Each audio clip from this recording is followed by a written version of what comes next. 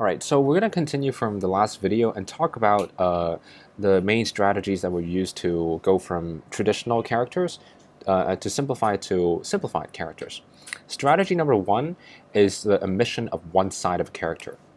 For example, we have an omission of this side of the character, okay, log to record, and we have an omission of the right side of the character here, whole a number. And then we have an omission of the top side of this character, 1, which is clouds. And we have an omission of the bottom side of this character, lai, which means beautiful. Strategy number 2 is an omission of two sides of a character. So here we have an omission of this little bit here and this bit at the bottom. This is lui, meaning inside. We had alternatively omission of this, the left and the right bits, of shut, meaning a skill, technique of some sort. And then for this character, we omitted this top right bit and the bottom bit, sang, which means sound. Strategy number 3 included partial omissions. So, for example, here we had an omission of these two little bits at the top to give this character 在, which means I'm actually not sure how to hone in on one specific word, but I'm going to guess maybe boundary, or something like 國際 international.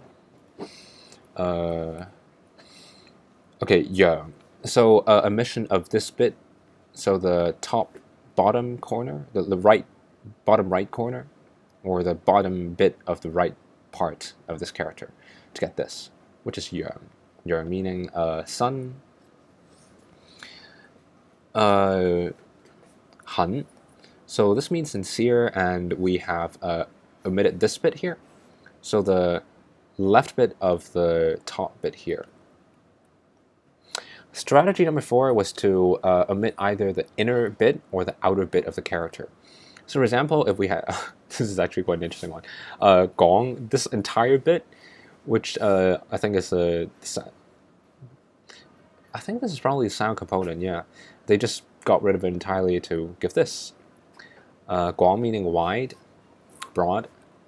Hoi meaning open, so they got rid of the outside bit to get this.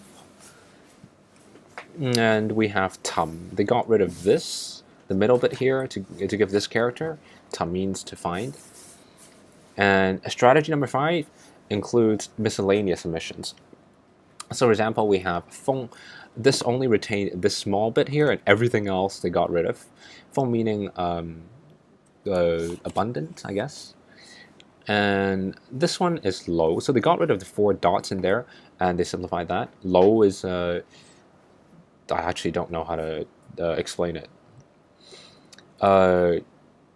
Okay, so that's it for this video. We're going to cover the rest of the simplification strategies in the next video. Alright guys, see you guys in the next video.